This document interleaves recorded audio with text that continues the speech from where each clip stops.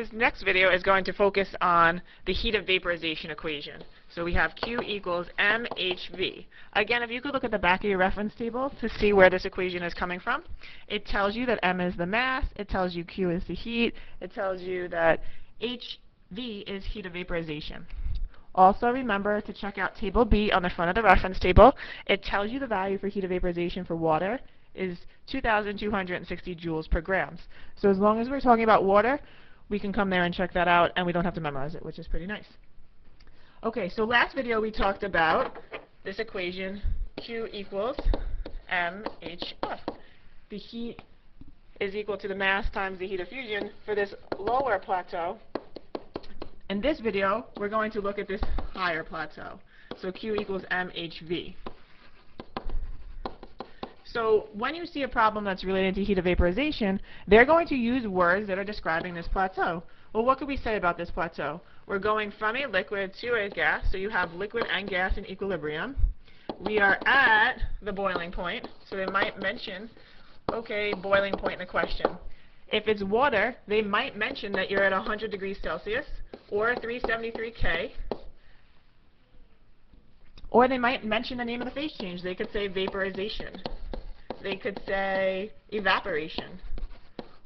The question could also say that you have water and steam, liquid and gas, if we're talking about a substance. We're looking at our cooling curve over here. They might mention the words or the word condensation because you're going from a gas to a liquid. They could also, again, this would be represented as the boiling point, the temperature at which this is occurring. So anytime you see any of these words to describe this top plateau, we're going to use the Q equals mHV equation.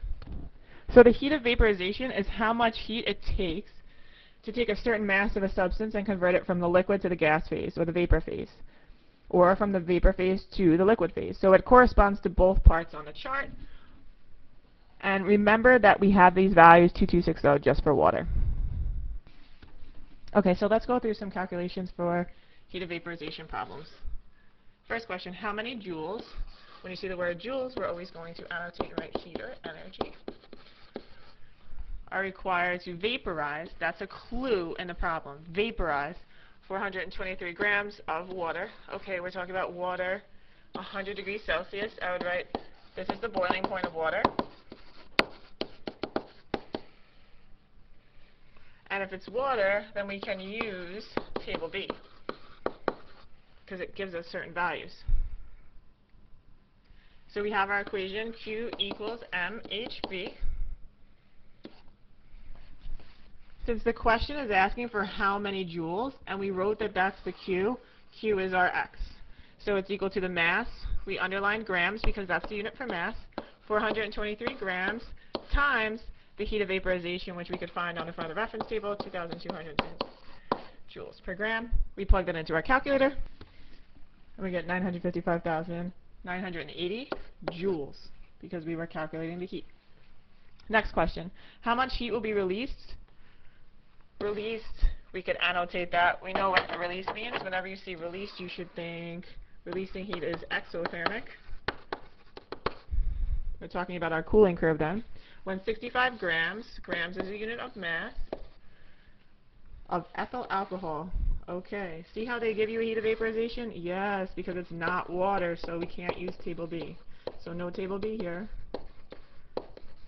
Changes from the gas phase to the liquid phase. So if I'm thinking about my chart, I'm thinking, okay, I have my heating curve, I have my cooling curve. They say I'm going from a gas to a liquid. I'm talking about this point on the graph, this higher plateau. So I'm going to use the Q equals mHV equation. So we plug our values in. We have 65 grams, and we have a heat of vaporization here of 855 joules per gram. Your grams will cancel out, and you're left with 55,575 joules. Lastly, I just wanted to mention that when we're looking at the heat of vaporization, or on any heating curve or cooling curve, you may have noticed that the heat of vaporization has a longer line than the heat of fusion line. So here's our heat of fusion, here's our heat of vaporization.